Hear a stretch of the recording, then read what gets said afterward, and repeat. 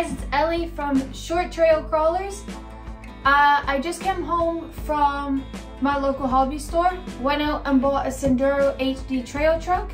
So let's open up the box, and further into the video I am going to compare it to the Trailwalker. So now that the Sendero is out of the box, let's compare both the Trailwalker and the Sendero.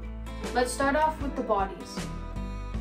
The Trailwalker, as you can see, is one solid piece. It has the headlights already built in for you. The Sendero has the headlights built in for you, just like the Trailwalker. But this body is two pieces. It is connected right here,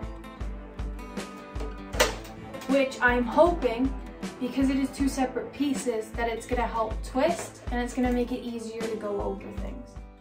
As you can see, the Trailwalker is one solid body and it doesn't move.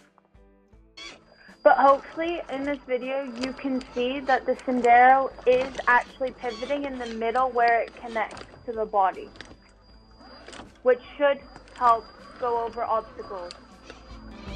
So now that we've taken a look at the bodies of both cars, let's take a look at what's underneath.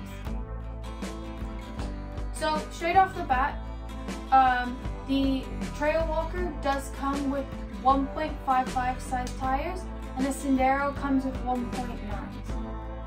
Now, I have upgraded the Trailwalker to 1.9s as well, just because the 1.5s weren't really what I was looking for.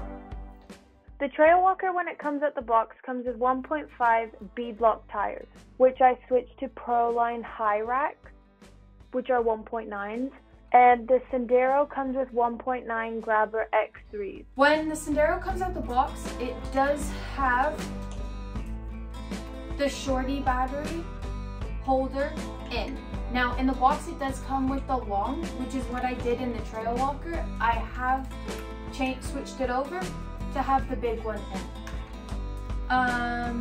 Now when it comes to electronics in the cars, they are all the same other than the servo. The servo in the Sendero has been upgraded.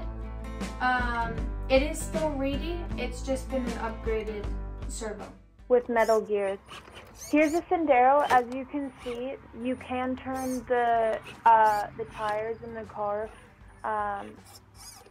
without moving the car, which definitely made it easier to get through this section.